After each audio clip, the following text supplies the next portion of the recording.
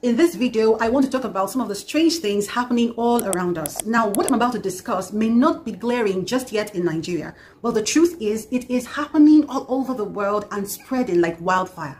And this isn't happening only out there in the world. We also see it in church. Many people who say they are Christians are embracing, accepting, tolerating strange beliefs, strange doctrines, strange lifestyles. Somehow they manage to twist the word of God to suit their belief. We're living in a time when you want to fill a form at school, at the airport, in a hospital, or anywhere at all, and you have this long list of pronouns to choose from. Gone are the days when things were so simplified. He or she, him or her, man or woman, male or female, boy or girl. As a matter of fact, you are expected to ask people the pronouns they use before you address them. Something like, hi, my name is John, and I use they, them pronouns. What's yours? And in case you don't know, there are 78 gender pronouns and 5 forms of gender identity today. Transgender, which applies to a person whose gender is different from the one they were born with. Cisgender, which applies to someone whose gender matches the one they were born with. Nonbinary or genderqueer applies to someone who does not identify as a male or female. Genderfluid applies to a person whose gender identity changes over time. Agender applies to a person who describes themselves as being genderless. People can even wear badges like this one to signify the preferred pronouns so that when you approach them, you will know how to address them without offending them. So, should we go ahead and embrace these ideologies because times are changing and we don't want to offend anyone?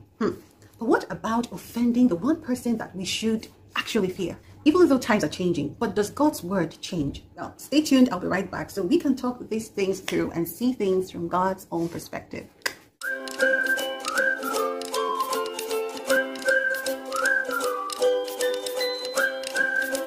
Hey, welcome back. My name is Michelle and this is your Circle TV. Now, if this is your first time tuning in to this channel, God bless you, I love you. But if you've always been on board, just know that I appreciate you. The Bible says in Genesis 1:27 that male and female, God created them. But today, the distinction between male and female seems very blurry. Rather than using the simple word woman to identify the female gender, a gender-inclusive word called birthing people or pregnant people has been adopted in order not to offend, end quote, people with womb, like women, transgenders, and non-binary people. When Ketanji Brown Jackson, the very first black woman to serve in the US Supreme Court, was asked during her Senate confirmation hearings, who is a woman? She refused to define the word woman. According to her, she is not a biologist. Wow, I didn't even know one needs to be a biologist to define who a woman is. So this obviously intelligent woman was unwilling to admit that men and women are biologically different in defiance to scientific and human history. Who was she afraid of? Who was she trying not to offend? Individuals and organizations are working so hard to create an inclusive environment where nobody will feel offended that the gender they identify with isn't included. For instance, Disney announced that they no longer address their visitors as ladies and gentlemen, boys and girls, but rather they now say dreamers of all ages. Let me tell you something about Disney. One of its executives, named Latoya, said that she is advancing a not at all secret gay agenda to insert queerness in children's cartoons, and that half of the cartoon characters in their production will be LGBTQIA.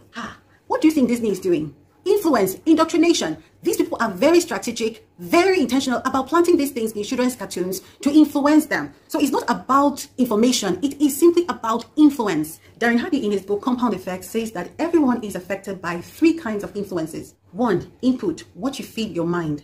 2, associations, the people you spend time with. And 3, your environment, and which includes your surroundings. What we constantly expose our minds to through what we see and what we hear influences our thoughts, our words, our actions, our decisions, our choices, our habits, our character, and ultimately our destination. So exposing children to these things is causing a huge psychological damage, and we assume it is normal. No, it is not. It is all a demonic, well-calculated agenda to recondition their minds and how they see themselves and how they act. And lots of children are feeding on this information every day. A 4-year-old girl came out as a boy during a pride parade in Vancouver, Canada. Now, whilst many people were applauding the mother, saying, well done, thank you for encouraging and supporting the boy to live his truth, some people were like, why now? 4-year-old, what does she know?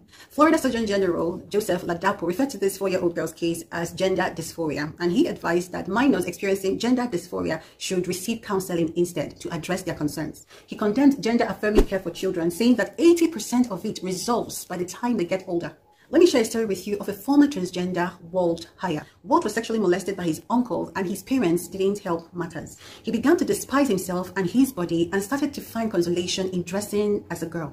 So obviously he was trying to drown his pain inflicted by his past. Therefore, dressing as a girl became a hiding place where he felt safe from painful conflicts. The obsession grew as he got older, and he underwent a gender reassignment surgery. But despite doing that, the painful conflict in his heart didn't change. He also knew that the surgeon's knife didn't change him from man to woman. Walt later encountered Christ after attempting suicide, and his life changed. Now he advises those struggling with gender identification issues to get into therapy to find out what is causing this desire rather than opting for surgery. He says it is categorically impossible to change one's gender, and there is nothing normal about wanting to become a different gender. People who want to change their genders have deep psychological issues, and they need help. Homosexuals, lesbians, and transgenders were not born that way. Despite an enormous amount of research being done, no scientific evidence can be found to substantiate this view, yet it is reported as a fact. Ecclesiastes 7:29 says that God made us plain and simple, but we have made ourselves very complicated. So what exactly is going on? I will tell you what it is. It is rebellion. It is simply the masses saying, God, we don't want you. We don't want your leadership. We don't want anything to do with you. We want to do things the way we want and how we want it.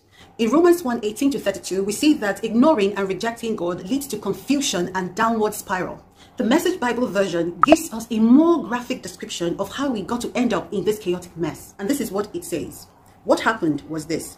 People knew God perfectly well, but when they didn't treat him like God, refusing to worship him, they trivialized themselves into silliness and confusion so that there was neither sense nor direction in their lives. And God said, in effect, if that's what you want, that's what you get. It wasn't long before they were living in a pig pen, smeared with filth, filthy inside and out. And all this because they traded the true God for a fake God and worshipped the God they made instead of the God who made them. Worse followed. Refusing to know God, they soon didn't know how to be human either.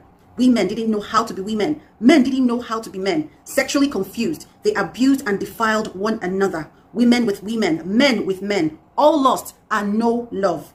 And then they paid for it. Oh, they paid for it. Emptied of God and love, godless and loveless wretches. Since they didn't bother acknowledging God, God stopped bothering them and let them run loose. And then all hell broke loose. Rampant evil, grabbing and grasping, vicious backstabbing. They made life hell on earth with their envy, wanton killing, and bickering and cheating. They know perfectly well they are spitting in God's face, and they don't care. Worse, they hand out prizes to those who do the worst things best. So this whole chaos and confusion that we see today started with men ignoring God, rejecting God, and kicking God out of their lives. Today, God is being kicked out of schools, especially in the Western world. Young people are being fed with poisonous, demonic, destructive, damaging information through schools, through the internet, through media, entertainment, music, movies, cartoons. School curriculums are sexualized in the name of sex education. Imagine teaching young children about sex change, how to have sex, how to masturbate. What's that? Again, I say, it is a deliberate, strategic, and demonic scheme to brainwash, to disciple, indoctrinate, and influence in order to ruin lives, create chaos, and keep people trapped in immorality. Be sensitive in your spirit, watch and pray. We are not to be ignorant of Satan's devices, else he will outwit us. We can't live our lives in our own terms and think that everything will go just fine. There are principles that ought to guide us on how to live effectively, and these principles were given to us by the one who created us. See what the man of God, Kunle Sorinyo, has to say about this. You know, you don't swim on your own terms. You can't jump to the pool and say, I want to swim like this. Because you're an adult, nobody will stop you from swimming like this. But as you are swimming on your terms, you will perish on your terms. Because there is a protocol to swimming. Before you ever step into the water, you must know the protocol, understand the protocol, rehearse the protocol, master the protocol, then submit yourself to the protocol. When you enter the water, you align with the protocol of swimming, and you will swim successfully. Once you get there and say, no, what do you mean? I don't believe in, look, let me tell you something. There's a way we have to move because the wisdom key, look, we want to do like this. Yes, all adults will have their way, but this is how you are going to perish. By the time they are bringing you out, that's it. You are done. Do you understand? In the same way, you don't live this life on your terms. There's a protocol to living life, and you have to surrender to it. Now, I don't know what your story is or what your past looks like, but I am compelled to tell you that God loves you so much and that he is willing to take the broken pieces of your life and put it together into something very beautiful if you will give it to him. You don't need any other identity. Your true identity is in Christ. So go ahead and discover God, because in discovering God, you discover you. Thank you for sticking it through with me in this episode. So please, I encourage you, as always encourage you, maybe you've been watching this thing since, but you have not subscribed. Today is the day. In the name of Jesus, I encourage you to please like, subscribe, and share our videos, and leave us a comment in our comment section. I just love seeing your comments, and definitely I'll respond to it. Until I come your way next time, my name is Michelle, and this is Youth Circle TV. God bless you. Bye.